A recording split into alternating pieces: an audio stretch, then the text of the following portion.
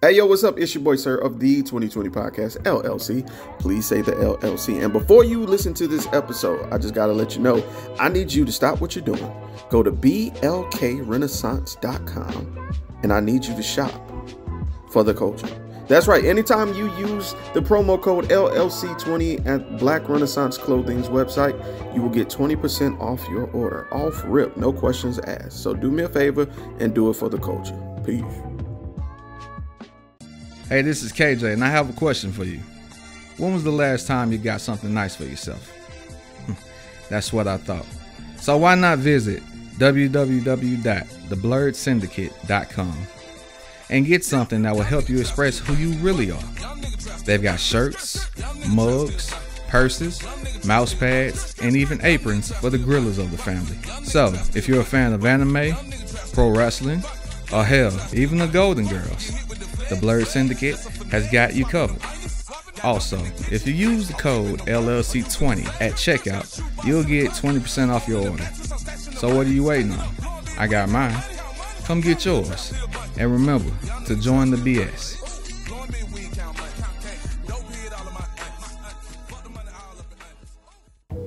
Hi guys, it's Mr. I'm Just Being Honest, host of the Truth Serum podcast for the people.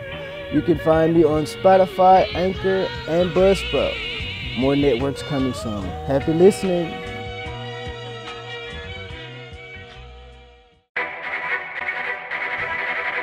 The self-destruct sequence has been activated.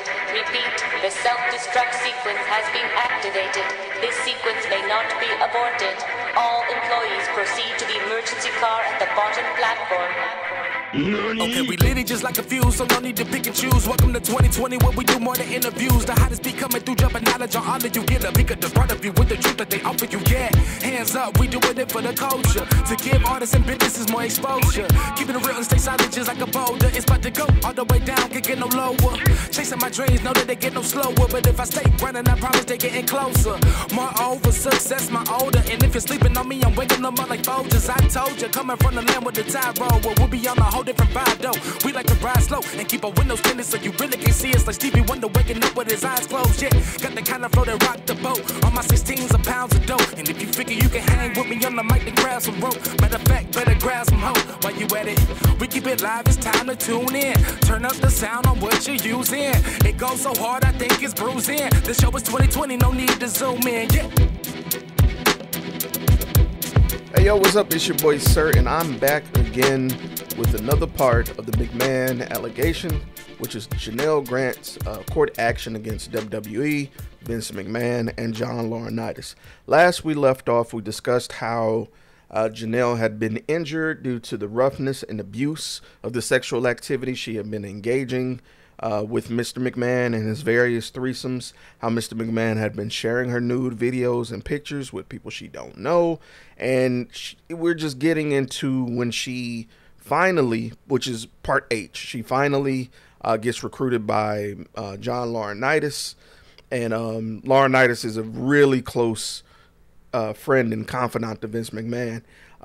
Now, just to kind of catch you up on another part, she no longer was in the legal department as an administrator, coordinator, whatever the fuck they called her. She's now working with the XFL as a coordinator, and she lobbied to stay there because she didn't want to go back, but her request was denied. So we're going to pick back up with H, and I apologize for this being late. It's just work was work, and you know how I go, my adults. And I appreciate y'all supporting me by listening to these. Just let me know if you have any questions, any thoughts, or any talking points you want to know my perspective on. But let's get into it. McMahon recruits Laurinaitis into his exploitation of Ms. Grant and transfer her into Laurinaitis' department at WWE, trafficking and sex acts at WWE headquarters. During this time, Ms. Grant became so sick from the stress and situations that McMahon had subjected her to that her weight plummeted to over 100 pounds. Dang. So she lost a lot of weight. I don't know if you guys seen the pictures, but she that's substantial. Like, think about 100 pounds. That's skin and bones, which McMahon ignored.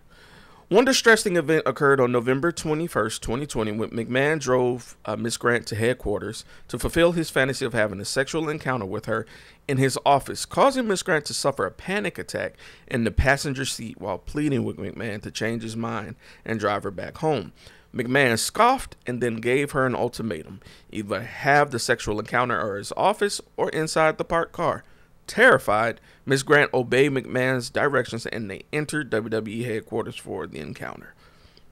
Further, despite Ms. Grant's repeated statements that she did not consent to threesomes with McMahon and the physical therapist, McMahon advertised her to others and told her that he had found another person to join them, John Laurinaitis. Goddamn.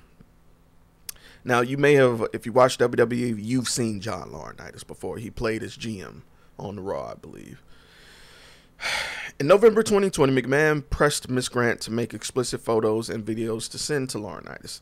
McMahon orchestrated exchanges by instructing Ms. Grant when to create explicit content for Laurinaitis, including what to say, and provided her with notes to adjust her performance. McMahon then facilitated the exchange of explicit content back and forth between Ms. Grant and Laurinaitis. Notably, even once phone numbers were exchanged between Ms. Grant and Laurinaitis, McMahon insisted that he be privy to any messages that Ms. Grant sent to Laurinaitis and demand that she report back all interactions, further illustrating the level of control he had over Ms. Grant. He was her pimp. That's crazy. That's fucking crazy. On or about December 29, 2020, a threesome was arranged between McMahon, Laurinaitis, and Ms. Grant at McMahon's condo. McMahon instructed her to tell Laurinaitis that she was a neighbor and girlfriend working in the legal field, but not at WWE. Shortly after meeting Laurinaitis, Ms. Grant asked if she was the first woman who McMahon had introduced him to in such a setting. Laurinaitis failed to respond and shot a look directly at McMahon, who quickly intervened by kissing Ms. Grant and initiating the sexual encounter amongst the three. Once again, Ms. Grant asked for protection. Once again, her request was denied after an assurance that Laurinaitis was clean.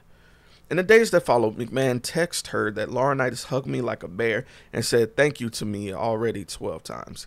In contrast, Laurinaitis messaged Ms. Grant, thanks for the fun afternoon. On or around January 25th, 2021, Ms. Grant was reassigned to directly support WWE's new hire, a new high-ranking employee in the legal department. On February 5th, 2001, McMahon sent Ms. Grant to establish a schedule for when other men, including the physical therapist and Laurinaitis, could have sex with Ms. Grant, which Ms. Grant attempted to rebuff. We are about to read the text message. Not safe for work. Please adjust your volume if you need. Exactly. Baby, he's not the only one. Blank called me this afternoon begging to eat you and fuck you with his nice and hard dick. Give me another week, baby, and I'll be ready. I'm feeling more like myself. It's not great, but it's getting better. Tell him soon. I already told him, baby. By the way, Johnny wants Tuesdays, but not this coming one and the occasional Saturday, but maybe I can shift it to Thursday nights. Johnny would like all of the above. Texts like this, a shift schedule, caused Ms. Grant to suffer breakdowns over how her original hope for a new life had been reduced to an objectified and dehumanized existence with no way out. On or about March 6, 2021, a second threesome between McMahon, Laurinaitis, and Ms. Grant occurred. On March 21, WWE still had not hired a replacement after WWE Corporate Officer number 4's termination in 2020. I don't know if y'all remember, they were talking about furloughed jobs, and while they got fired, she was still kept. On March 2021, McMahon informed Ms. Grant, still an entry-level coordinator, that top execs in the company knew about their relationship and that her presence in the legal department was effectively delaying the company's efforts to hire a new replacement for this high-ranking official, reinforcing the fact that many within the company were well aware of the circumstances detailed herein. As a result, McMahon stated that the plans was for her to change departments, and he verbally directed Ms. Grant to transfer to Talent Relations Department, reporting to Laurinaitis. On March 10th, 21, Ms. Grant sick McMahon in Texas, recapping her conversation and expressing shock and range of concerns, including about Laurinaitis. Essentially, Ms. Grant expressed a desire to be treated humanely and taken seriously, which he acknowledged could be an uphill battle. That's crazy. Being treated humanely and seriously could be an uphill battle. Unfortunately, Ms. Grant's transfer to talent relations departure came with the expectation from both McMahon and Laurinaitis that she engaged with Laurinaitis sexually, both physically and with explicit content. On March 2021, WWE Corporate Officer Number 2 informed Grant that day that she would be officially moved to talent relations and would quickly begin reporting to Laurinaitis, although details about her role, including the salary and title, were still being firmed up. In essence, Ms. Grant again found herself in a completely undefined role, except for the understanding that she remained a sex slave to be used and trafficked by McMahon within WWE. On March 12, 2021, McMahon reminded her of a connection between her job and her role as a sex object. Let's work hard and play hard too. On March 16, 2021, Ms. Grant was directed to pick up a key to Laurinaitis' hotel and serve herself to him as breakfast before the start of work. McMahon constantly reinforced the expectation that Ms. Grant sexually performed for him and her new boss Laurinaitis both in and out the office. McMahon wrote in 2021, "Do you promise to make me proud, baby? Will you show him what a porn star you can be? Will you show off for me like never before? And on days when he's in town, I want him to fuck you every morning and later in the office too." McMahon indicated on April 2nd, 2021 that Ms. Grant should obey if Laurinaitis wanted him to bring yet more men in. Whoa. All right. Another text message, not safe for work. Control your volume. Maybe he wants two other guys to join you with him. Holy shit. You told him you would do anything with him, so if he surprised you with two others, you would have no alternative than to take them on. Oh my God, the stories you could tell me then. It makes me want to come right now. By the way, I just thought of what I think is an excellent idea.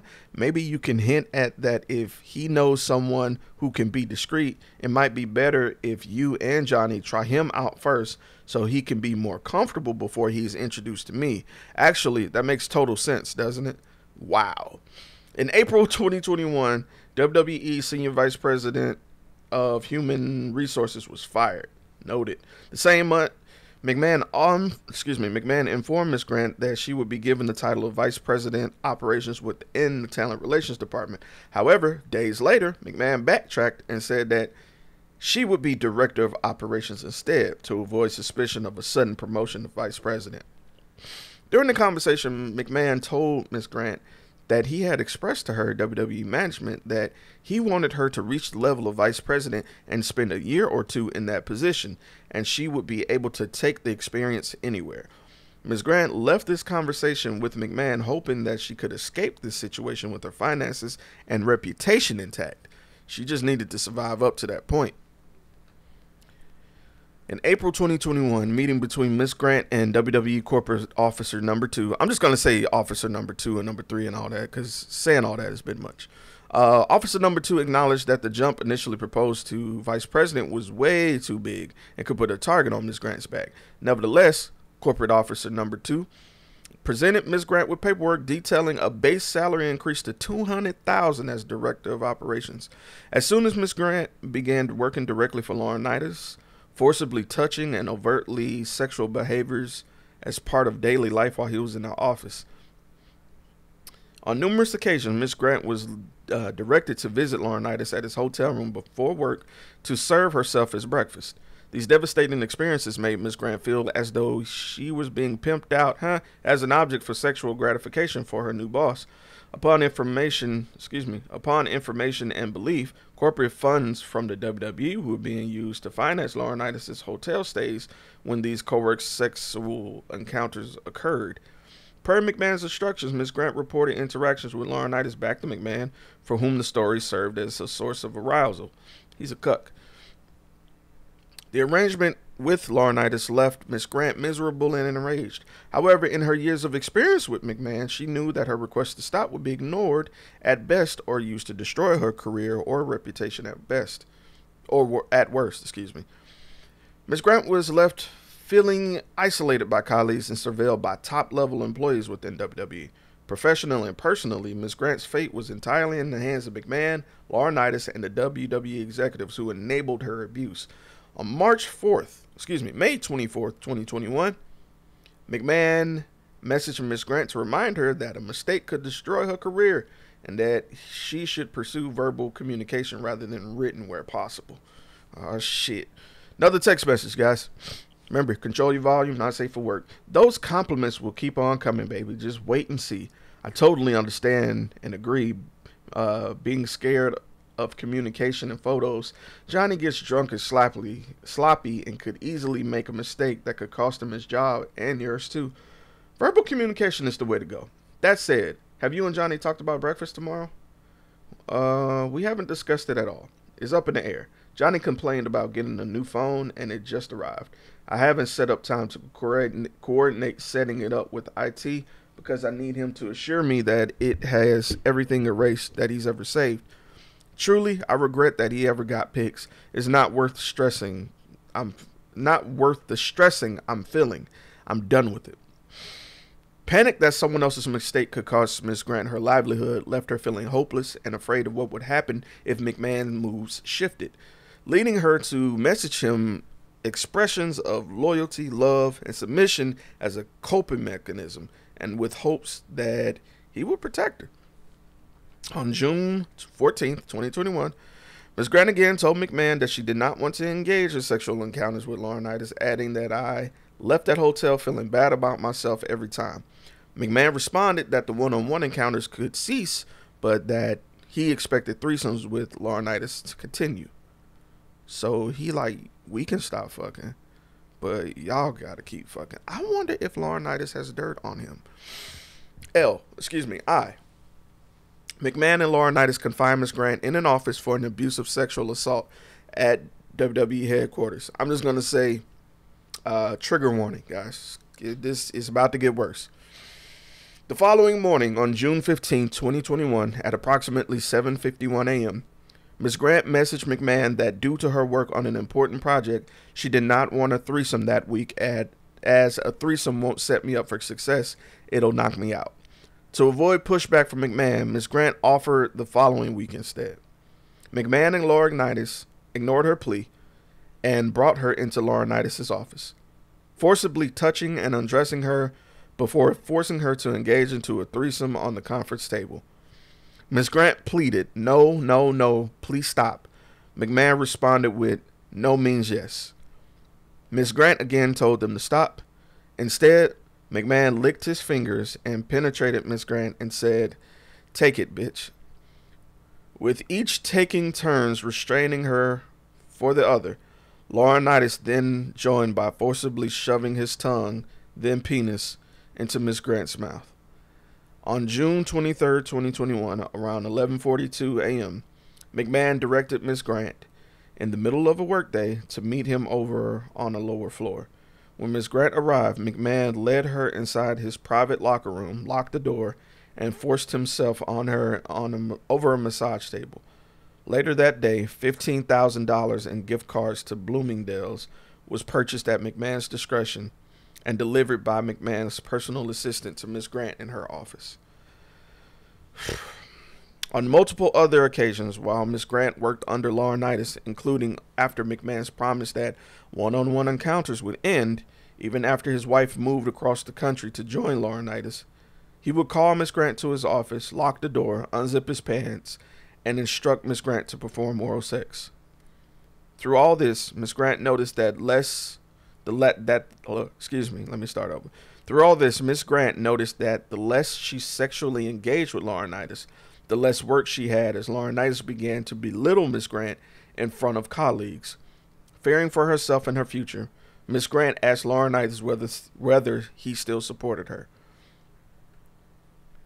I'm sorry, that was part of a longer sentence. Let me read that again.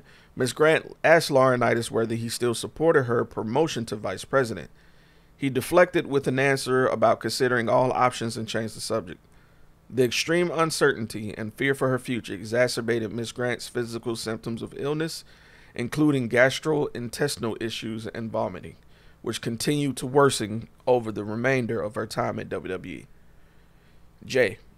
McMahon uses Ms. Grant as a sexual pawn to entice world-famous wrestling talent and keep WWE stars under contract with WWE. WWE Superstar is famous worldwide as a top talent with WWE, with a large collective fan base that helps generate viewership and drives in-person attendance, all of which enrich WWE and McMahon. Upon information and belief, McMahon began to recruit WWE Superstar for a sexual encounter with Ms. Grant while she was still a coordinator in the legal department.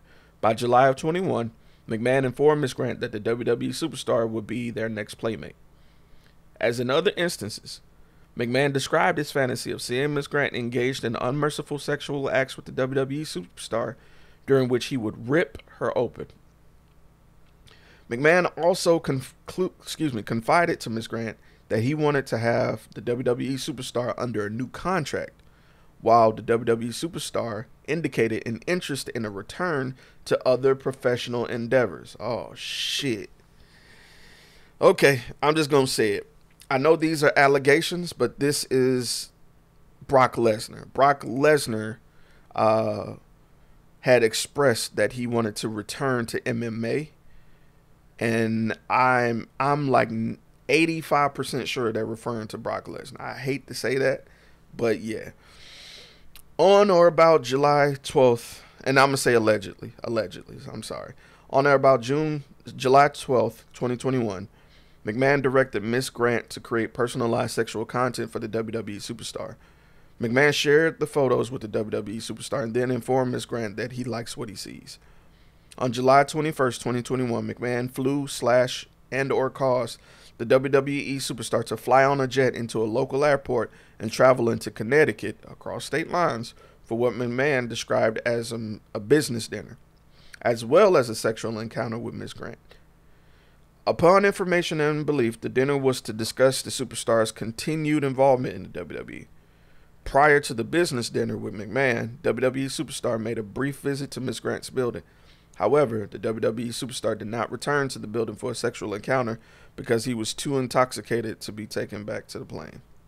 Too intoxicated and taken back to the plane. Sorry. Later that evening, after McMahon recounted the story about his dinner with the WWE Superstar to Ms. Grant, she sought to salvage the night with the request that they role play.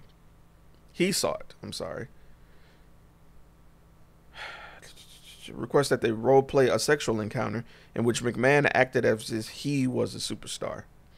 McMahon was so physically rough that Ms. Grant, during the encounter, begged McMahon to stop numerous times, including loud cries of help, I'm serious, I'm scared, and he, among other things, penetrated her, fisted her, pulled her hair, pinned her, shoved her, and open palm slapped her. McMahon's assault caused Ms. Grant to break down, weeping, and curl into a fetal position in her arms, with her arms pulled up to protect her face. McMahon alternated between slaps and shoves before admitting that I'm really fucking up with you right and left tonight, huh? God damn. McMahon forbade Ms. Grant from leaving his condo that night unless she could verbally assure him that there wasn't a problem and everything was okay. Notably, however, he made no effort to check on her well-being after leaving his condo. On August 26, 2021, WWE held its second biggest annual event, SummerSlam, in Las Vegas. Around this time, McMahon and the Superstar privately reached an informal agreement about his return. That night, McMahon texted Ms. Grant as a reminder she was an enslaved object to him. I want to drive you lower and lower, so low that you might beg me to sell you. Emphasis added. That's fucking crazy. McMahon continued to advertise a sexual encounter to the Superstar during the formal negotiation of the booking contract with WWE. Another text message, guys. You know what to do. Here's what Blank said after I told him that part of the deal was fucking you. LOL, that's your turf. She will be ruined after me and leave your ass. Plus, after me, your tool won't fit anymore. In December 21, McMahon gave Miss Grant's personal cell number to the Superstar and promised she'll do anything requested of her. In the days that followed, the Superstar revealed a fetish to Miss Grant and tested McMahon's promise that Miss Grant would do anything with the request that she send a video of herself urinating. Unable to recognize herself, Miss Grant went numb and obeyed. WWE Superstar informed Miss Grant that if she had not complied with the request, the WWE Superstar would have lost any interest in her and then called her a bitch. The same month, Superstar expressed to Miss Grant his desire to set up a playdate and have a sexual encounter. However, a snowstorm changed the Superstar's travel plans, and Miss Grant ultimately used the weather and the COVID-19 as an excuse to back out. K. McMahon tells Miss Grant that his wife has learned about her and pressures Miss Grant for an NDA, a non-disclosure agreement. So we're going to stop right here for right now for this part. I know we're getting to the good part. I know it, and that sounds horrible to say, but the details of what Linda was thinking, that's what I want to know. How everything just culminated into it getting out and blowing up, that's what I'm referring to. But I don't know, man. This is terrible. So I appreciate y'all tuning in for this. We're on page 41. We're going to be moving to page, I think we can do 2 more parts and we'll be done. But let me know in the comment section, man, what y'all think about this. This is nuts. I'm shocked, bruh. Somebody finna go to jail. But anyway, this has been your boy, Sir, and I have another episode out for you guys tomorrow, maybe even tonight. Can we put your business out in the streets? People be nosy anyway. So, if you're interested in promoting your business, brand, platform, or whatever it is that you want people to know about, hit us up. Or if you're interested in just sponsoring an episode or 2 of the Underground Queens podcast, feel free to email us at theundergroundqueens with a Z podcast@gmail.com. Again, that's the Underground Queens podcast @gmail.com. Or DM us on Instagram at the Underground Queens, or you can even hit us up on Facebook at Underground Queens. We look forward to working with you and helping putting your business out in the streets.